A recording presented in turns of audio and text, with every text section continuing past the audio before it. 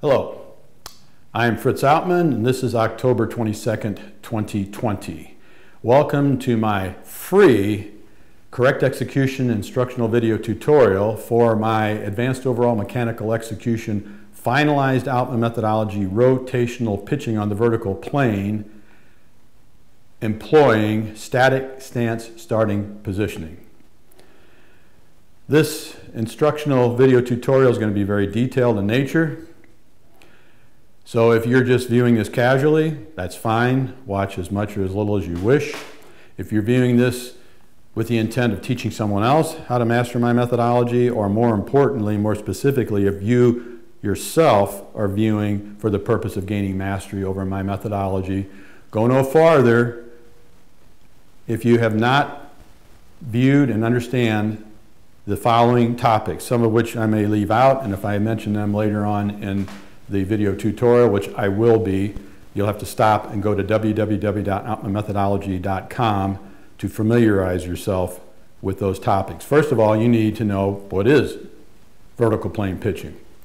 You need to know what is crossing your belt line, second base rule, scapular loading, the snowflake effect, the moments of greatest leverage, the dissipation of deleterious force, the importance of eliminating linear movement that occurs before rotational acceleration, the relationship between consistency and the removal of slack.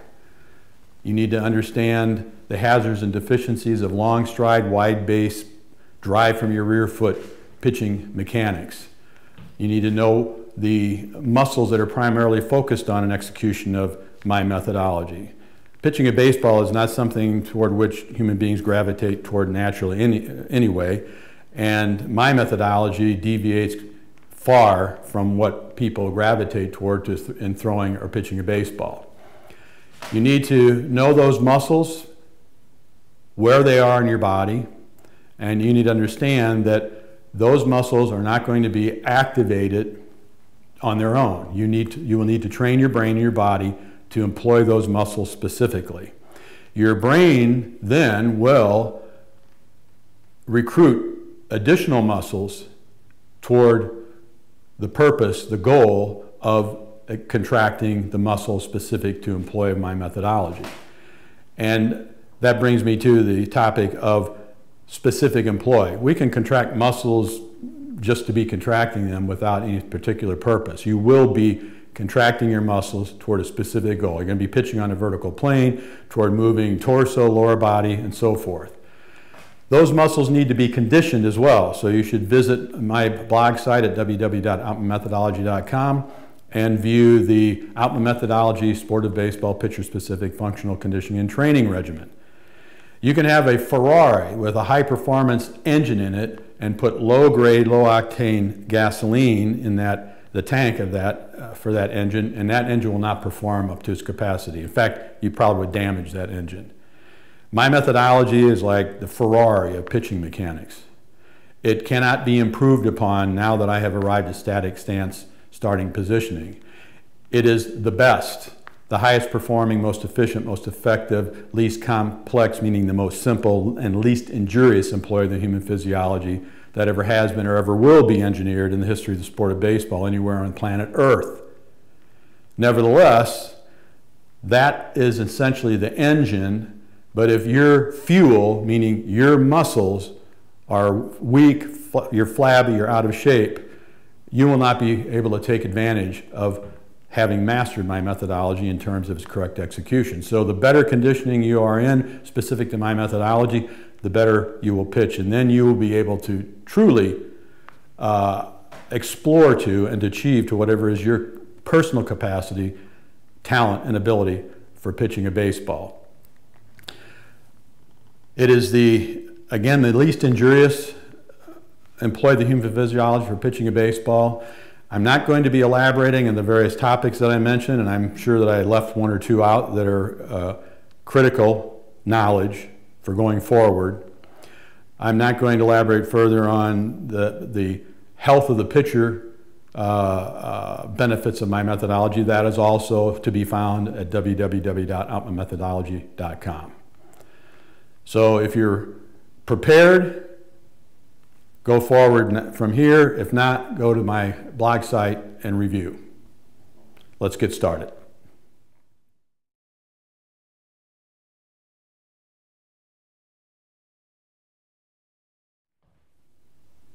The first stage is establishing your static stance starting positioning. The distance between your feet, how you position your feet, how you support your weight,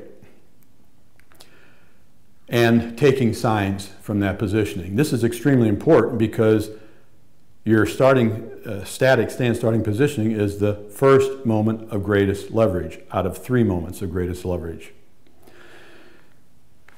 I'm a little under 6'1" tall now. I was a little over 6'1" in my youth, but gravity and age I've lost a little bit. That's about 184 centimeters.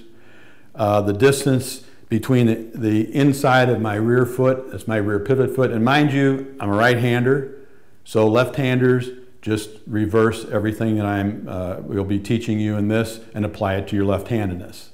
Rear pivot foot, imagine there's a pitcher's plate back there, and the back edge of my foot is flush with the front edge of the pitcher's plate. My front foot stepping out. At my height and my body proportion, the distance that is right for me, correct for me, gives me the most leverage and doesn't overextend the length of the space between my rear pivot foot and my front pivot foot is 3 to 3 1/4 feet. That'd be roughly, I think, 92 to about 99 centimeters. I'm telling you that not because that's any formula you should use. I'm just telling you that because that's what applies to me. But someone my identical height with longer legs would have a greater space between your feet. Someone with a longer torso would have less space between your feet. In other words, there's no formula. There is what is right for your body. Now, how do you gauge that? You gauge that by, if you spread your feet too far, you're stuck in place. You can't rotate your pelvis. If you feel like you're doing the splits, you're too far. If your feet are too close together, when it comes time to initiate rotational acceleration, you have no leverage. Your feet are too close together and you're not able to really torque your pelvis around and work it around through rotational acceleration and execution. So you have to play with this, and in doing so, find a separation between your feet where you almost feel like you can sit down and you've got some latitude and you can sit a little bit and feel comfortable. Now, with your front foot, you always can keep the heel of your front pivot foot elevated. That's going to go through the entire delivery until you're executing your sideways crab walk follow-through steps. So you have to flex that calf muscle, the front pivot leg, and keep the heel elevated and the weight on the ball and the bottom of the great toe of your front pivot foot. Your rear pivot foot, the weight that is on your rear foot, pivot foot, must be focused on the inner edge of your rear pivot foot, of the heel, back on the heel. Just imagine you're trying to crush something with the heel, but then rotate that foot parallel to the front edge of the pitcher's plate, rotate your rear pivot knee in a little bit and the ankle. See, that puts the pressure on the inner edge of your foot, and then focus it on the heel, and you maintain that until you initiate rotational acceleration later in the delivery. So here's your static stance starting positioning. For me, it's in this range is going to be 3 to 3 1/4 feet, and that 92 to 98, 99 centimeter.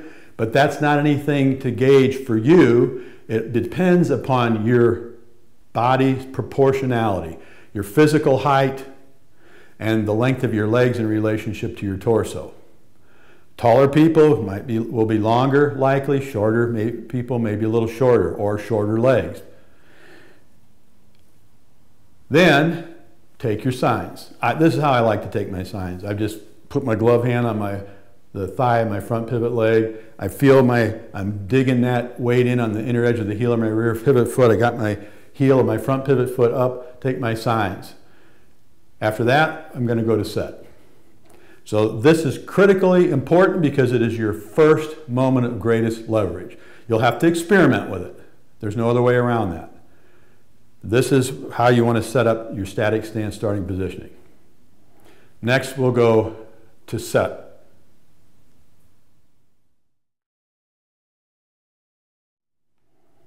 All right, I'll get back into my static stance length, the space between my feet, weight on the inner edge of the heel, the rear pivot foot, heel up on the front pivot foot, my distance, my sitting down a little bit for my leverage. I can feel it. I can turn rotate my pelvis. I'm not locked up at all, but I also feel I've got some leverage in there that I can employ. So I've taken signs. We go to set. When you go to set, you bring the ball and the pitching hand and the glove together. Bring it back to your pitching shoulder, back here, and maybe just a little bit above. This is going to be the shortest distance between 2 points as far as a starting place for you to deliver your pitching arm and your glove arm to their final ready positions, which also constitutes the second moment of greatest leverage. So you take your signs, you already got your stance, you bring your hands up to this position and just relax your arms in. At the same time, before I show you the arching, you shrug. That is using the upper aspect of the trapezius muscle on either side of your neck, and just like you're doing if you had a weight bar and you're doing shrugs, you shrug, and you hold that shrug. How long do you hold it? You hold it until you cannot shrug any longer. With the glove arm, that's going to be a lot sooner than with the pitching arm. You shrug because this assists in getting your shoulder up for verticality. It also helps keep the deltoid muscles in your pitching shoulder relaxed, so you can get your most maximum external rotation later on. Shrug. So you're taking your signs and you bring your hands up to your set position, pitching position, shrug. So now I'm shrugging. At the same time, you're going to arch your back rearward. Now I can't do this sufficiently anymore. In the last couple of years, just age has taken away more and more, and injuries that I've had, not from baseball, but severe injuries from my ability to get my back hyperextended, which affects my ability to get the humerus of my pitching arm, shoulder to elbow, vertical to the ground. I'm still able to get from elbow to fingertips, but on a rare occasion can I get true verticality of the humerus and all the way to the fingertips.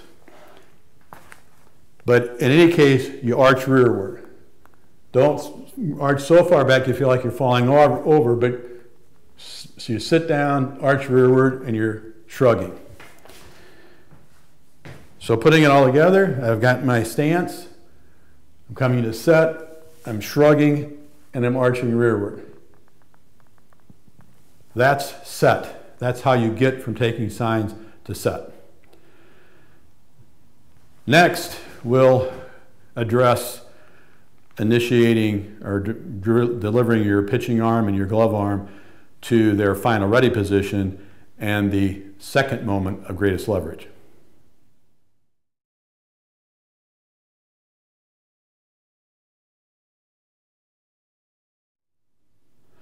So now we're going to address delivering your pitching arm and your glove arm to their respective final ready positions, which constitutes the second moment of greatest leverage. And it is from the second moment of greatest leverage that you will initiate and accomplish rotational acceleration. That's when you really get into actually pitching the baseball.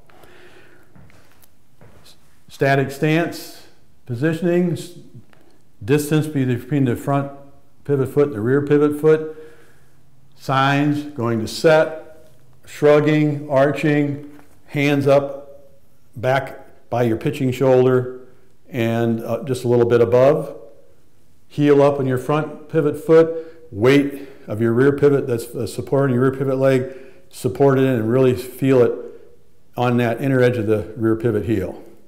All right, I'm going to start with the pitching arm. So from set, I'm going to drop my glove so you can see. From set, you're going to take your pitching arm to its final ready position, not down in this manner, which you're probably accustomed to doing. You have muscle memory to overcome.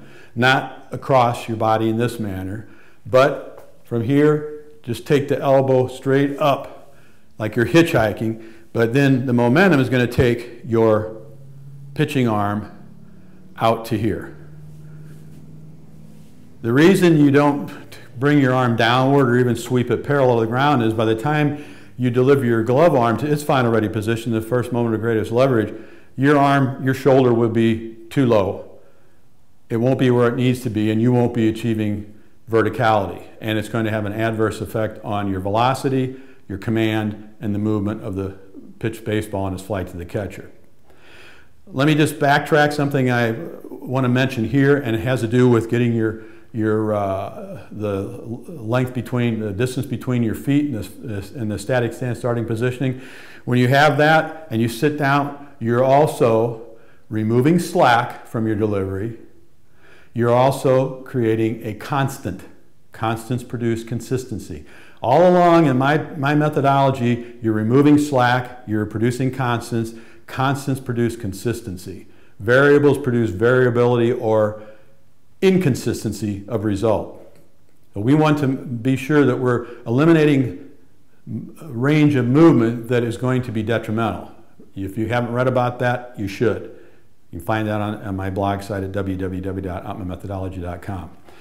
So with the pitching arm, you're going to take your arm back, hitchhiking, in a manner of hitchhiking. Use the external rotator cuff. You're going to flex your biceps muscle a little bit, and this is rapidly done. This is not just leisurely. When you part your hands, it's rapidly done. And once you hit the extent that you can, they're the limit of extending your pitching arm, you have taken all the slack out of this range here is no longer in between, it's out here.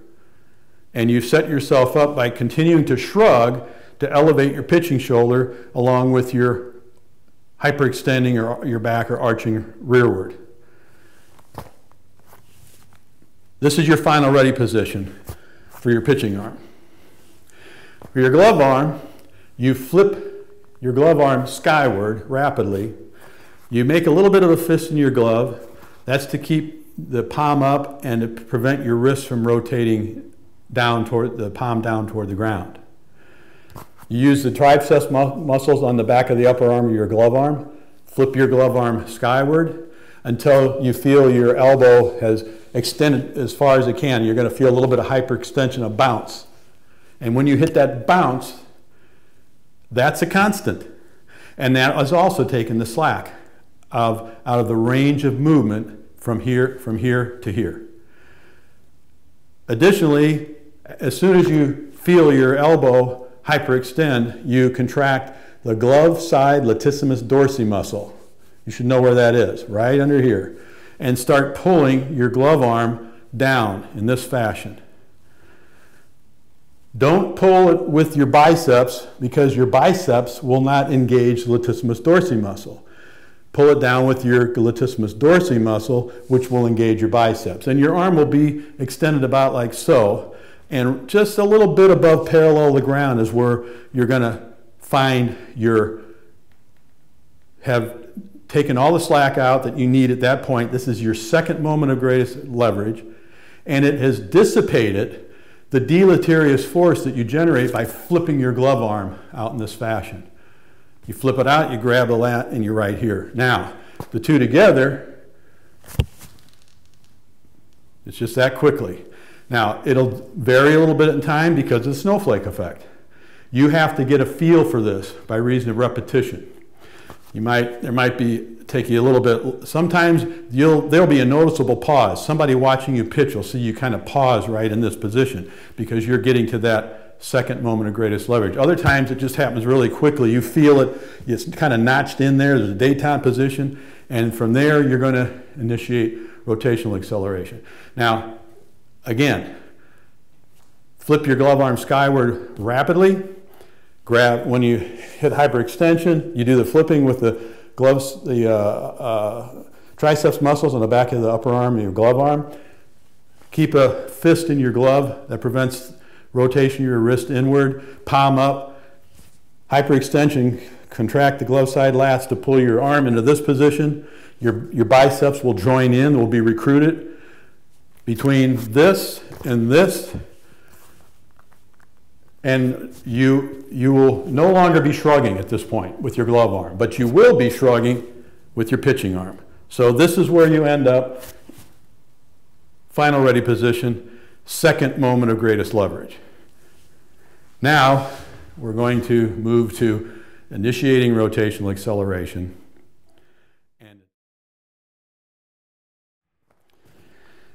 So if you're vague on anything that we've covered to this point, roll it back and watch it again.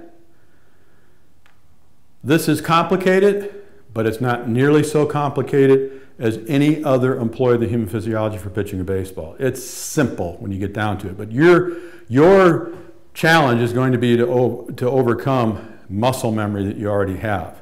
One of your big challenges is going to be preventing taking your arm down and up and around, or parallel. You're going to have to learn how to keep those the upper aspect of the trapezius muscle. If you're a left-hander, it's on the on the left side. If you're right-hander, it's on the right side, and pull it up. Hitchhike your arm out. When you take your elbow out, you notice your arm is still going to go down this way, but you have brought it from this direction as opposed to this.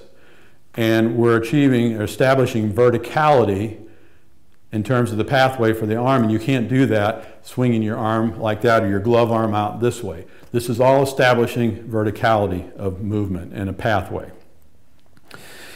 So we've covered first moment of greatest leverage, the static stance starting positioning, where you hold your weight, how you position your feet, taking signs, getting to set, delivering your arms to the final ready position, and next is initiating rotational acceleration. Okay, so how do you do that? You initiate rotational acceleration by initiating crossing your belt line. For a right-hander like me, that's from the right side obliques across to the front obliques or the right side obliques to the front oblique abdominal muscles, front abdominal muscles, then to the right abdominal muscles. You don't just tweak your glove side obliques, you contract them hard, and you don't stop there, you work all the way across your belt line. This is to assist in rotating and accelerating your pelvis, the pitching side of your pelvis, into the direction of the catcher. That's how you start rotational acceleration, from the second moment of greatest leverage. I'm starting here.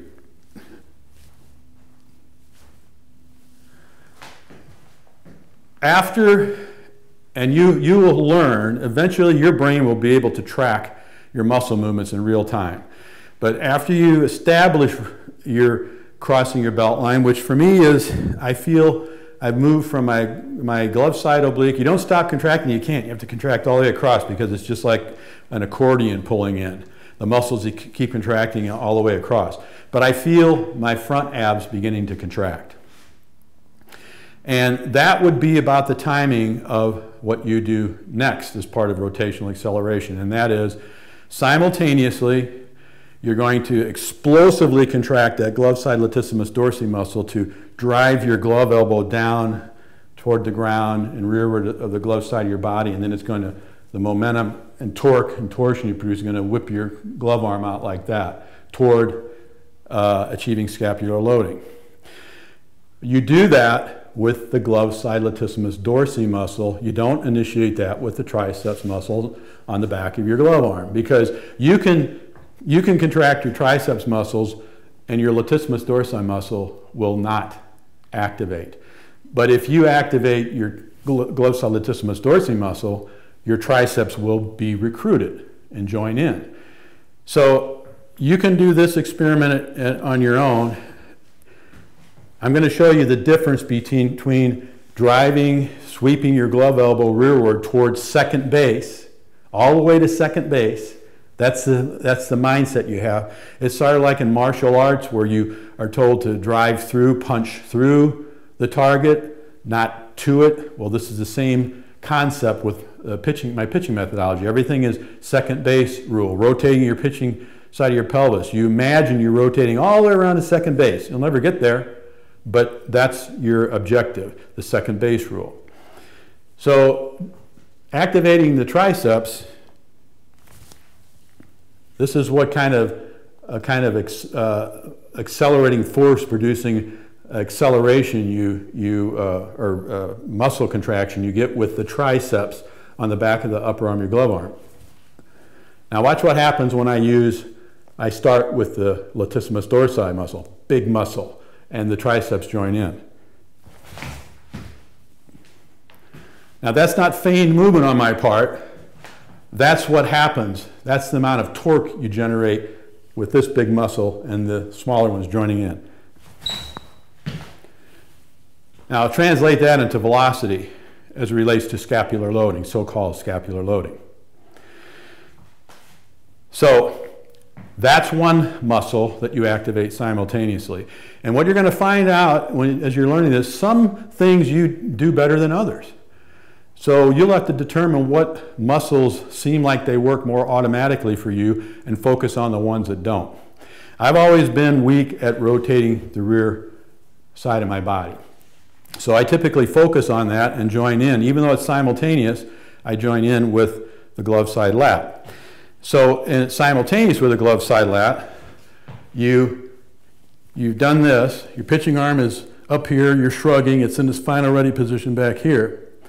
You then explosively contract the inner thigh muscles of your rear pivot leg, the groin, inner thigh, and the muscles on the outside of the calf of your rear pivot leg to do two things: to rotate the knee of your rear pivot leg in the direction of the catcher, but thinking you're kind of take it all the way around to second base, and the same with the heel of your rear pivot foot, outward, rapidly, explosively.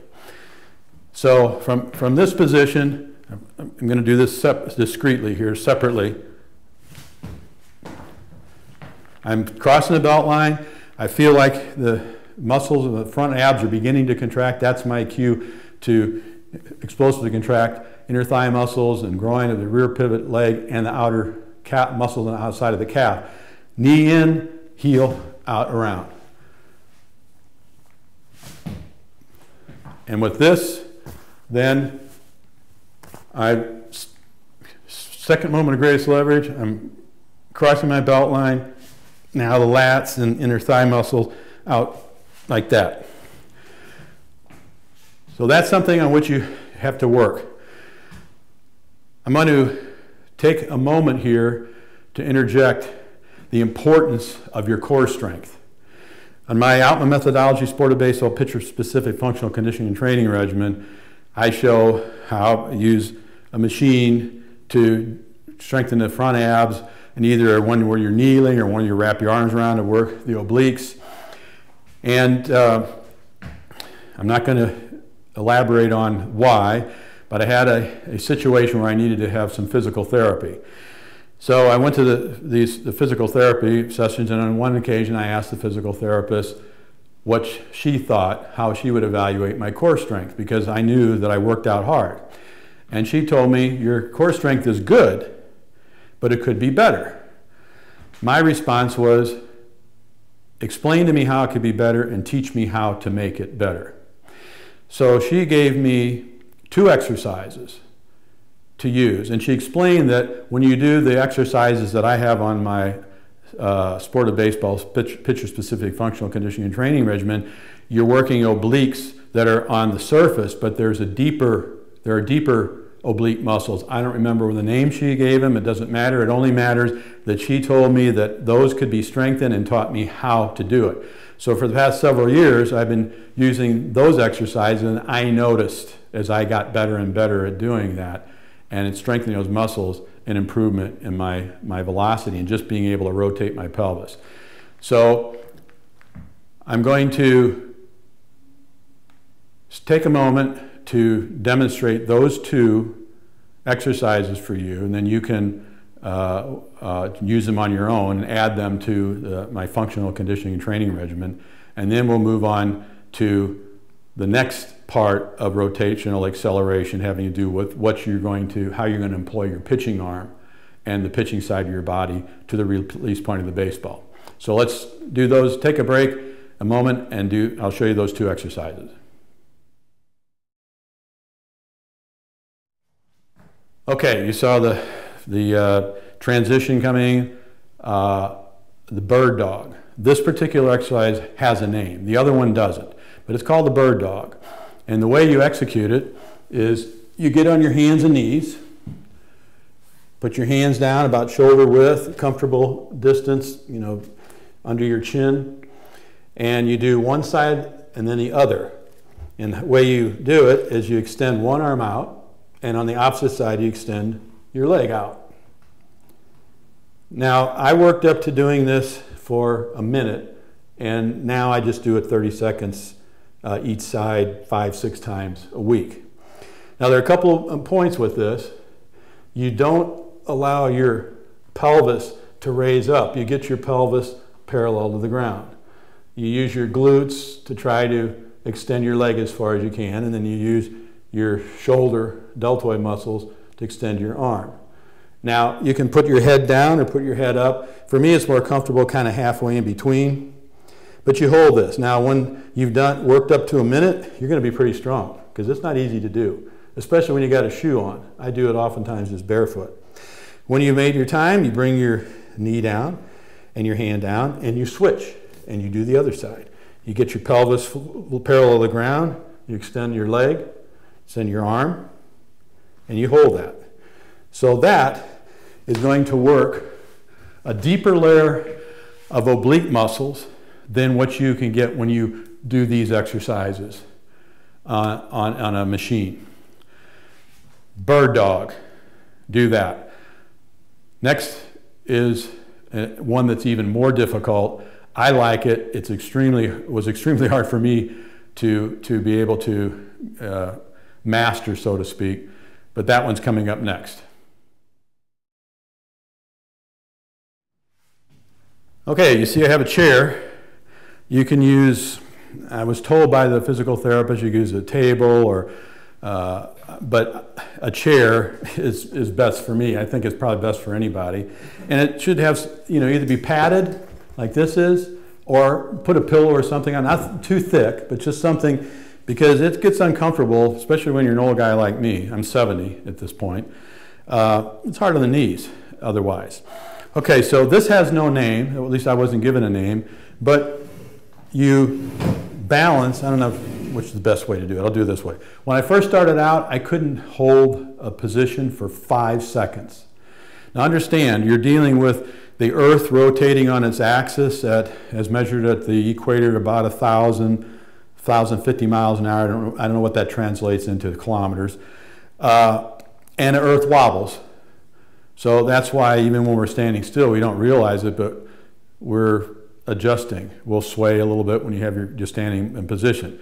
Worse on the ocean or water because of the waves. But that's what you're battling to keep balance. But in the process, you're working those deep oblique muscles. So you do this on both sides, similar to the bird dog, you switch. When I first started, I had to hang on to the chair like this, and then try to get my leg out, and then try to hold my balance. As time passed, I was able to do that, and I learned a few tricks. Just by experimentation, I learned that if you pull your toe in toward your knee on both feet, I'll stick this one out so you can see it because it's going to be over here. That helps take the slack out of your muscles and makes it easier to control what you're doing. At any rate, it took a long time for me to be able to do even a minute, and then I'd have to start over because I was cheating if I pulled my knee in or pulled my hands and that kind of thing. And I'd always hold on. Now, I just do 30 seconds. I count it in my head, and I typically don't need even to hold. I just kneel on the chair, I get my position, and there's going to be hand waving, and you're going to balance out. I do this for 30 seconds.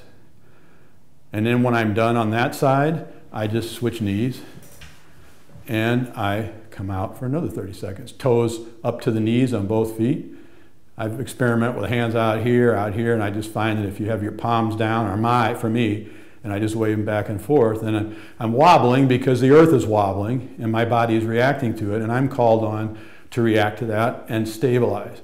And my obliques are very, very strong, where even if I get out that far off balance, I'm most times able to recover. there's no way I could do that before. I'd be dropping my feet on the floor and on my balance. So core strength is key. It's critical in executing my methodology, and the strength of all the other muscles, and not just physical strength. It needs to be medium to medium long, quick twitch muscles, which in my functional conditioning and training regimen I explained.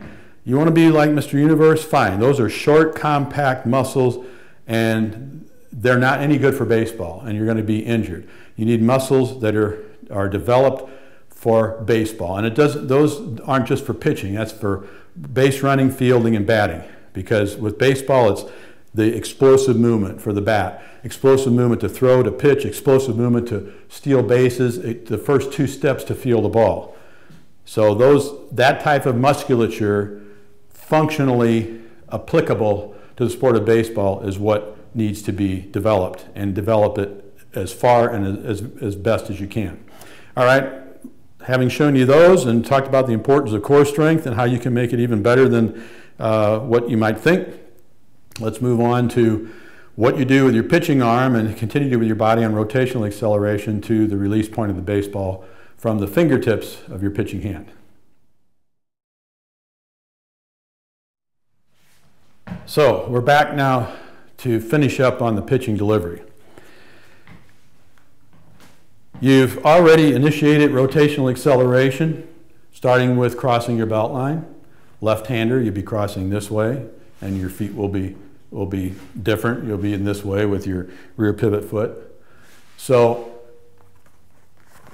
explosive contraction of the latissimus dorsi muscle to sweep your glove arm downward and rearward to second base, side of your glove, side of your body. Explosive contraction, inner thigh muscles, groin muscles, muscles on the outside of the calf of the rear pivot leg to rotate the knee in and heel in.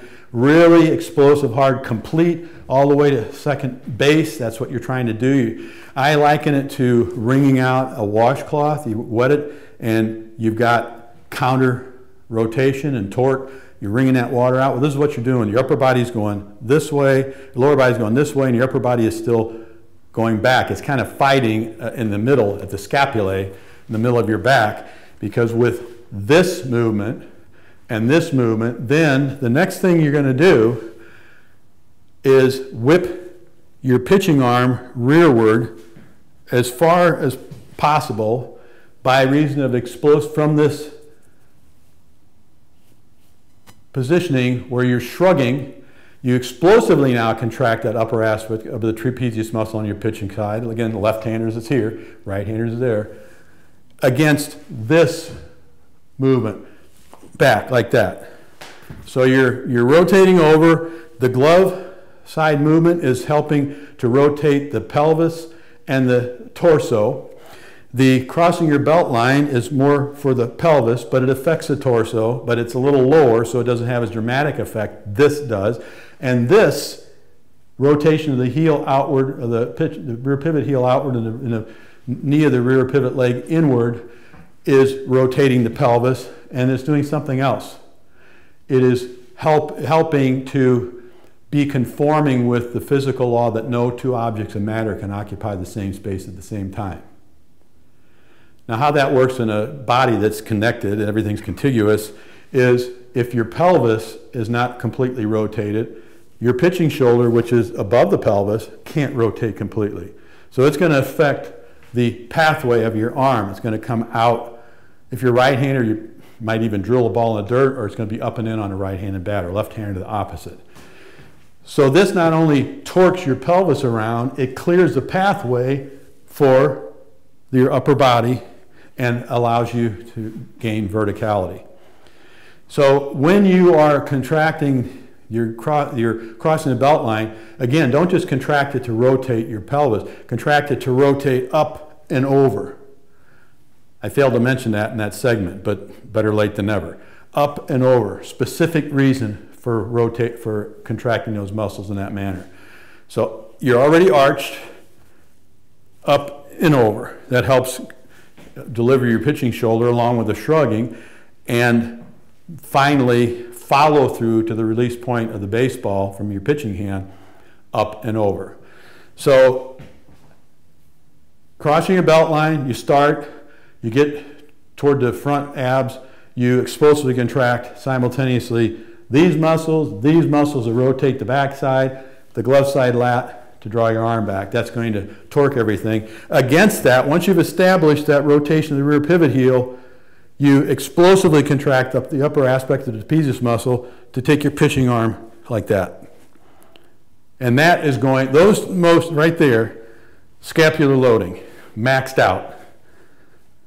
If you fail to rotate that rear pivot heel and knee, you're not going to get as much, and you're not going to have the velocity or the command or the movement. But if you do, you're going to get some awesome results.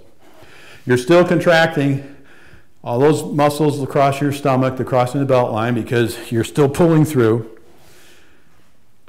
That's how you load, if you want to call it, get scapular loading. Okay, the next segment is going to be on follow through to the release point of the baseball. The muscles you use at that point when you do that is the third moment of greatest leverage.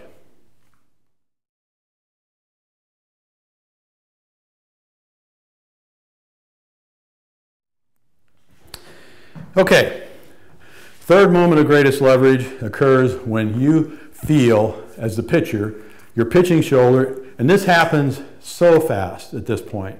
It's difficult to detect, but if you can, and you can hold off explosively contracting the muscles that are going to accelerate your pitching arm forward directly, then you will have so much better result. But it feels as though you're leaning on your pitching shoulder, and it's a sensation. Your shoulder might not actually be facing down or beginning even to move down toward the ground, but it feels that way, and it's a function of how far you've rotated the rear side and the glove arm and the tilt and the throwing your arm back that stretches everything out and it feels like everything is focused on that pitching shoulder. For a left-hander, it's going to be right here. For a right-hander, me, it's there.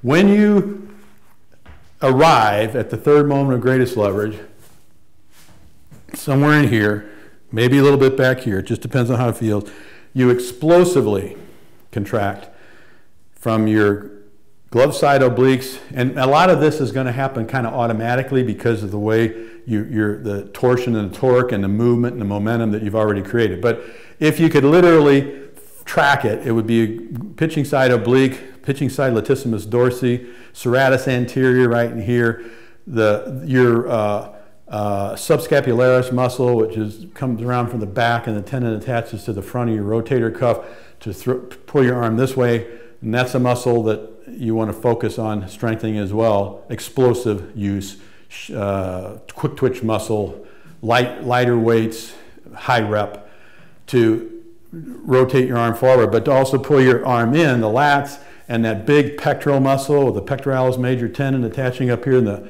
up on the top of the humerus. All those muscles you're going to explosively contract, and then followed by the triceps muscles on your pitching arm, back of your upper pitching arm, and the flexor muscles to draw your pitching hand even with the forearm, and then the flexor muscles to finish, and then your release, your grip and your release, or the release that you're going to execute. All the way to second base. And when you're doing that, the focus is up and over, up and over. Let me get back here so my hand isn't disappearing out of the picture. Up and over on the vertical plane, humerus to elbow, elbow to fingertips, perpendicular to the ground, and out into the glove of the catcher, down to the ground, and around to second base. So you're actually going to, when you feel that shoulder down, you're going to drive your shoulder first into the catcher's mitt, down, and your arm will follow. Out, down, over the top, up and over. Now think about this. What is the angle of greatest leverage? What is the angle of greatest leverage? Some of you know this. It's 90 degrees. It's a right angle. What angle is formed between the ground and just me standing here, you standing there? 90 degrees. The floor is parallel. I'm 90 degrees. That's a right angle. And when your pitching arm is coming through a perpendicular arm slot, when you reach that third moment of greatest leverage, you'll be combining the third moment of greatest leverage with the angle of greatest leverage to pitch the baseball. So think about that. The moment of greatest, third moment of greatest leverage, the angle of greatest leverage, 90 degrees. You should be. Now, I include the photos on the website and on the beginning of this video tutorial, this free video tutorial, of both my sons, different angles. My oldest son, Josh, from behind, and my youngest son, Zach, from years ago. You don't have to be that young to be able to achieve verticality of your pitching arm, but that shows you what it's like. I could do it until really a couple of years ago. And on occasion, I do it now. I can tell by my fingertips clip my kneecap or the inside or the outside of my left calf or the shin bone. I know that I come straight over the top when that happens, because there's no way for me to get from here to there without having my humerus straight up, not just my elbow to fingertips, which on my site, the rear view of me pitching, you can see how I'm not making verticality. But that's do as I say, not as I do, because I could do it in the past. I just can't do it now. The next thing I'm just going to include in this, there's no reason to break up the segment. You have followed through to the release point of the baseball, drive your shoulder from the third moment of greatest leverage. You're taking when your shoulder feels like you're leaning on it, you put it in the catcher's glove and extend out all these muscles that I already described. You can go back and review that. And make sure you finish with those forearm flexors and all the way to second base. Now, the torsion and the torque and the momentum that is produced in correct execution of my methodology causes you to be pulled forward. Flat ground or on a mound. And if you're on a mound, in my case, if I'm doing it correctly and it's a good mound where I have the correct slope and drop off, 7 follow-through crab walk steps. These are dissipating the force that remains after the ball has released from your hand, but they're not contrived, they are irresistible.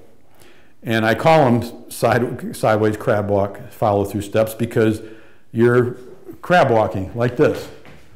And you can see that on the videos on my blog site. So I probably left something out. Undoubtedly, there's so much to cover. But if, and just with the crab walk follow-through steps, that will be the first time that your front pivot heel touches the ground if you're executing correctly.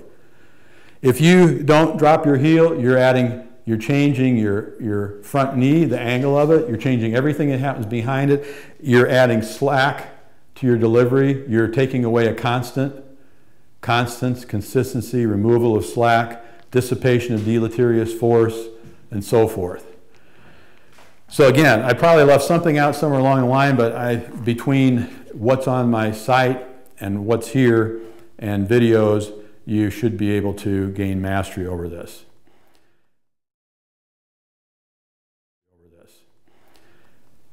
Again, this is free, so everybody, anywhere, wherever you are in the world, you don't have to pay anything for this.